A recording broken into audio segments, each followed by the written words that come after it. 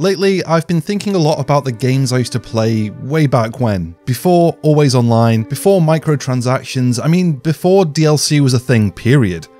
This was probably around the PlayStation 1 era. That was my childhood console, and I'm not kidding when I say a much younger me used to spend a ridiculous amount of time playing Spyro the Dragon, Resident Evil 1, Dino Crisis, Soul Reaver, Siphon Filter, and I could honestly just keep going. Can we all just agree that the PlayStation 1 had some absolute top tier games?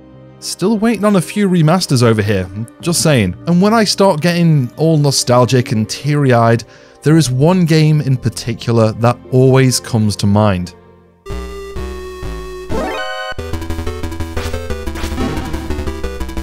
No, stop that. How old do you think I am? I am, of course, talking about Metal Gear Solid.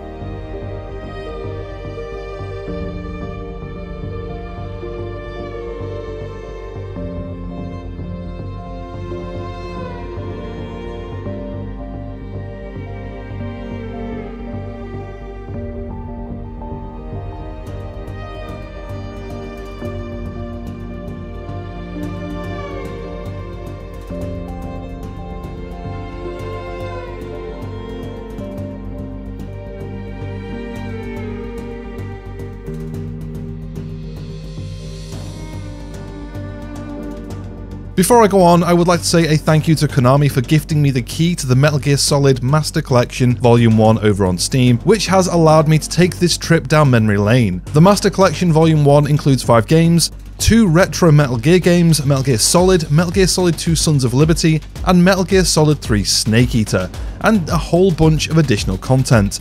Thanks again for the code. Now let's get into the video. I have played a lot of Metal Gear Solid. I had the stealth camo, I had the infinite ammo bandana, and I may or may not have seen Meryl hanging out in her underwear. But the part I have played more than any other part of this game was the opening section. Not because I was particularly fond of it, but because my first ever experience with Metal Gear Solid was on one of these. There was nothing I loved more than skipping down to the corner shop and picking up the latest copy of the PlayStation magazine with a fresh new demo disc. Telling you, those were the days.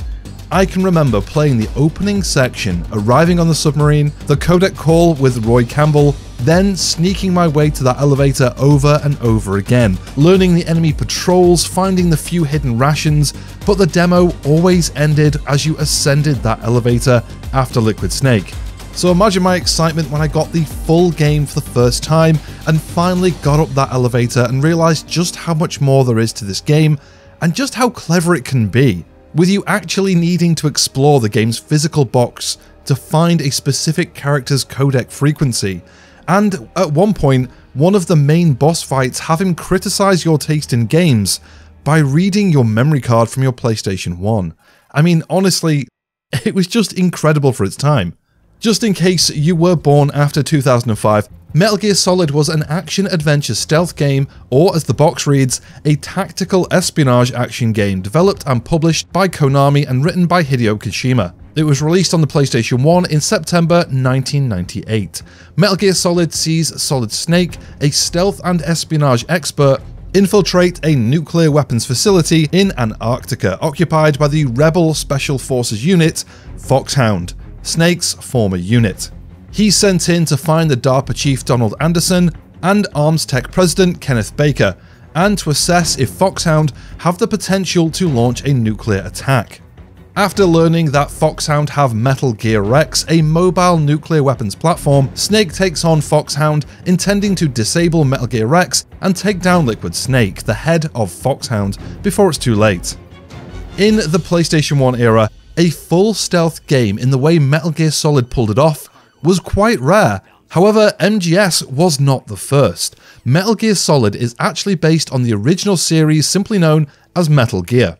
Released in 1987, Metal Gear pioneered the idea of stealth in video games, with you needing to avoid being seen by enemies, staying out of their line of sight. Metal Gear had you play as a rookie Solid Snake, trying to stop a powerful weapon that had fallen into the enemy's hands. The stealth elements of the gameplay would reappear in the sequel Metal Gear Solid Snake, sharing a very similar gameplay loop as Metal Gear, if not, in my opinion, a little trickier to control. Metal Gear Solid Snake was the first appearance of Roy Campbell as the new commander of Foxhound, pulling Solid Snake out of retirement to take on a terrorist organization in Zanzibar. Until recently, I hadn't actually played through either of these two previous games, but after putting in a few hours with both, I can definitely see where the inspiration that led to the release of Metal Gear Solid came from, with a heavy emphasis on stealth, line of sight, and covert gameplay. Looking past Metal Gear Solid to Metal Gear Solid 2 Sons of Liberty, which was released in 2001, it really modernized many elements of Metal Gear Solid,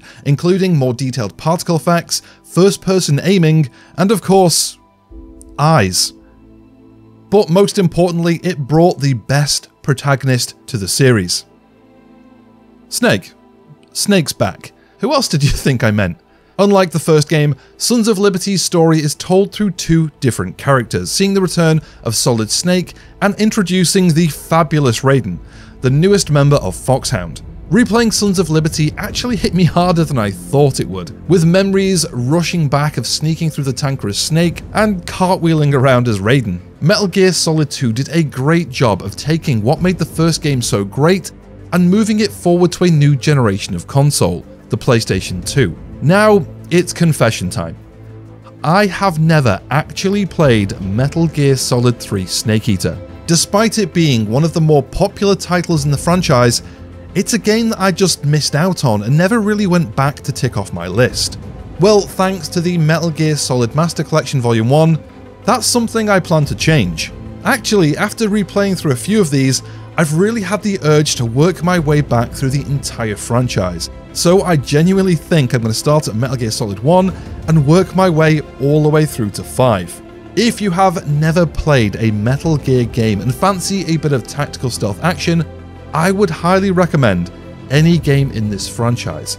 And if you can look past the graphics, I can wholeheartedly recommend Metal Gear Solid as a great place to start. It's an incredible game, and honestly some mechanics in there that I really think will surprise you.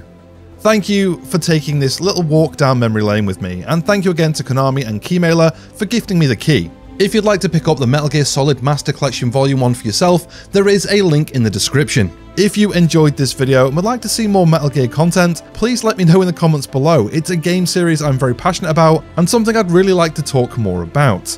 Don't forget to give this video a like and subscribe if you don't want to miss out on any future content. If you want to support the channel, you can become a channel member here on YouTube or join over on Patreon. Links are in the description. Have a great day, thanks for watching, and I'll catch you in the next one.